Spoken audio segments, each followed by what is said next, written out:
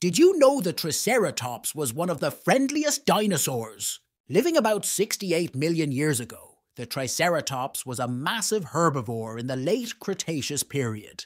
It had 3 horns on its face and a large frill at the back of its head. These features weren't just for defense, they were also likely used in displays to communicate with other Triceratops. The Triceratops ate plants and loved munching on low-lying vegetation.